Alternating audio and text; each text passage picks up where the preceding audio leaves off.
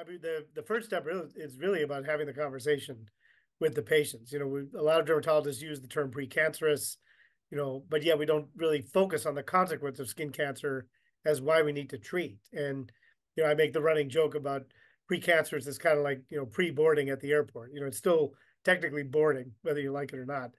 And, pre-diabetes is kind of a TV term. It's really essentially metabolic syndrome or one step of hyperglycemia. But the reality is actinic keratosis, if we don't treat the one that's in front of us, we're also missing the 10 that are on their way. And the bigger problem is, again, the risk of squamous cell, may be in the range of less than 10%, but about 80 to 90% of squamous cells had a actinic keratosis as a precursor. So I make the running analogy about hockey. It's always bad to lose a hockey game 1-0, and you never want to have that one be the one that beats you. So I think more so in terms of treatment, we have to have the conversation with patients about what are we doing to protect them in the sun. What are we doing to make sure that we are examining them, routinely, and then what photoprotection strategies are they being used besides sunscreen, things like clothing and polypodium leucotomos and some of the other extract and some of the other things that go along with it.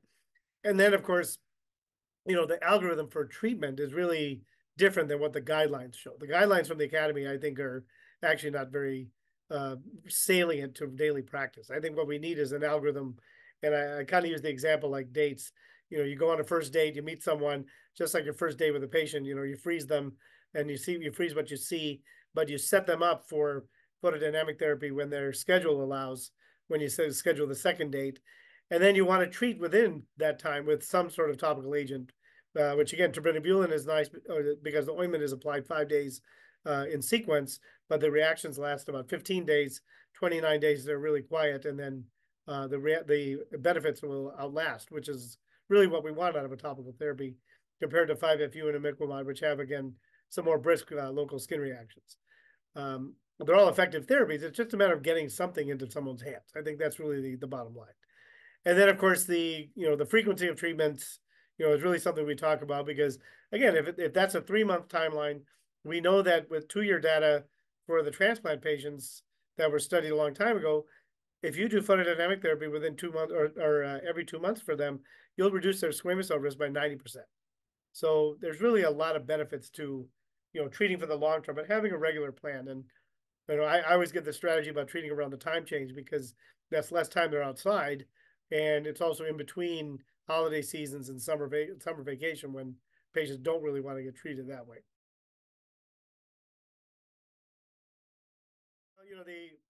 The experience of the patient, and the understanding starts with the day that they come in and get diagnosed. And again, it goes back to the conversation of cancer.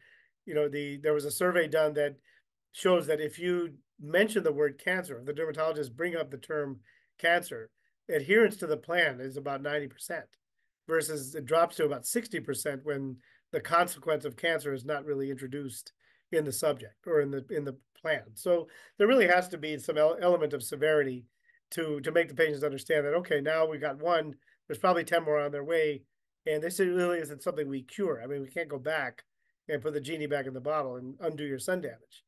That being said, we still need to be aware of darker skin types and their risk of skin cancer as well, even though they may not present the same way. And then we have to be cognizant of the more hypertrophic actinic keratoses and make sure our threshold for biopsying those are pretty low.